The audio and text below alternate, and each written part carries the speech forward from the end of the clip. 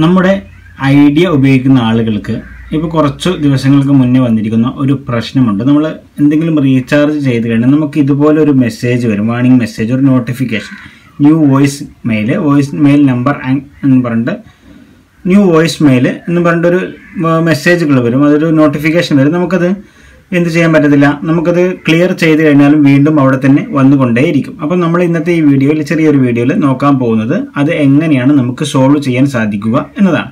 അതിനായിട്ട് നിങ്ങൾ ചെയ്യേണ്ടത്, നിങ്ങളുടെ മൊബൈലിൽ സെറ്റിംഗ്സ് എന്നുള്ള ബട്ടൺ ഓപ്പൺ ചെയ്യുക. സെറ്റിംഗ്സ് ഓപ്പൺ ചെയ്ത ശേഷം താഴേക്ക് സ്ക്രോൾ ചെയ്യുമ്പോൾ നിങ്ങൾക്ക് ആപ്ലിക്കേഷൻ അല്ലെങ്കിൽ ആപ്സ് മാനേജർ, ആപ്സ് എന്നുള്ളൊരു കാറ്റഗറി കാണുവാനായിട്ട് സാധിക്കും. അതിൽ ക്ലിക്ക് ചെയ്യുക. അതിൽ നമുക്ക് ആവശ്യം സിസ്റ്റം സെറ്റിംഗ്സ് ആണ്. സിസ്റ്റം എന്നുള്ള ഈ ഭാഗം ക്ലിക്ക് ചെയ്യുക. അപ്പോൾ നമ്മുടെ സിസ്റ്റം ആപ്സുകൾ ഇവിടെ ഷോ ചെയ്യും.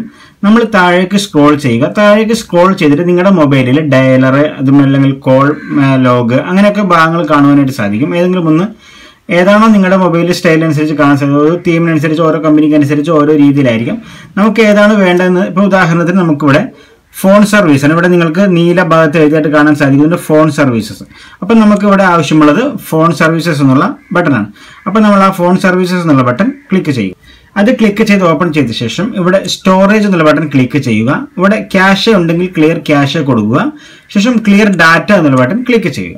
അപ്പോൾ നമ്മൾ ക്ലിയർ ഡാറ്റ എന്നുള്ള ബട്ടൺ ക്ലിക്ക് ചെയ്യുന്നതോടുകൂടി നിങ്ങൾക്ക് കാണാം ഇവിടെ ആ നോട്ടിഫിക്കേഷൻ പോയതായിട്ട് കാണാനായിട്ട് സാധിക്കുന്നുണ്ട്. നമ്മൾ തൊട്ട് മുന്നേ നമുക്കവിടെ നോട്ടിഫിക്കേഷൻ ഉണ്ടായിരുന്നു, പക്ഷേ ഇപ്പോൾ നോട്ടിഫിക്കേഷൻ വന്നതായിട്ട് കാണുവാനായിട്ട് സാധിക്കുന്നുണ്ട്. നോട്ടിഫിക്കേഷൻ പോയിട്ടുണ്ട്. ഇനി നമുക്ക് വീണ്ടും അത് വരുന്നുണ്ടെങ്കിൽ നിങ്ങളുടെ മൊബൈൽ ഒന്ന് റീസ്റ്റാർട്ട് ചെയ്ത് കഴിഞ്ഞാൽ, അതായത് മൊബൈൽ ഒന്ന് സ്വിച്ച് ഓഫ് ചെയ്ത് ഓൺ ചെയ്ത് കഴിഞ്ഞാൽ മതിയാവുന്നതാണ്. അത് ഓട്ടോമാറ്റിക്കായിട്ട് തന്നെ പോകുന്നതാണ്. അപ്പം ഈ ഒരു ചെറിയൊരു വീഡിയോ നിങ്ങൾക്കൊന്ന് പരിചയപ്പെടുത്തണം. നിങ്ങൾക്ക് പല ആളുകളും അത് കാരണം ബുദ്ധിമുട്ടുന്നുണ്ട്, അവർക്ക് ഒന്ന് സഹായമാവട്ടെ എന്ന് കരുതിയാണ് ഈ ഒരു ചെറിയ വീഡിയോ അപ്ലോഡ് ചെയ്തിരിക്കുന്നത്.